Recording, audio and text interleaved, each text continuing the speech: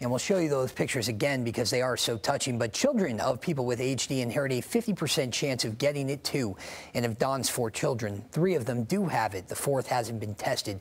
So with Dawn in mind always, the fight continues.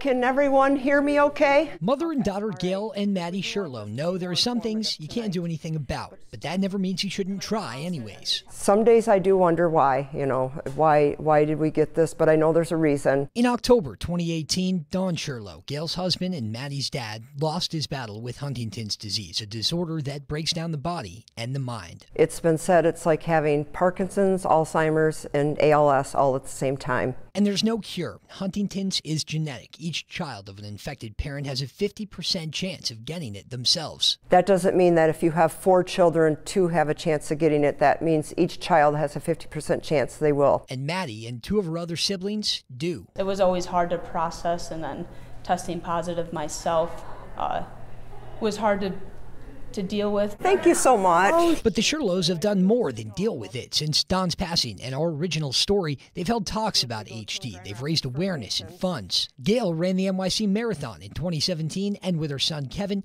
will run Chicago in the fall. All told, they've raised tens of thousands towards a cure. Do I think you should obsess over HD? No, I don't think you should obsess. Do I think you should talk about it? Yes, HD wasn't a known thing. It wasn't something people talked about. So talk they will, and run and live while they fight. If I, sitting there and obsess over it, I'm losing my life I have now. This is your life, but there's more beyond HD. Don't let that rule your life. You control it.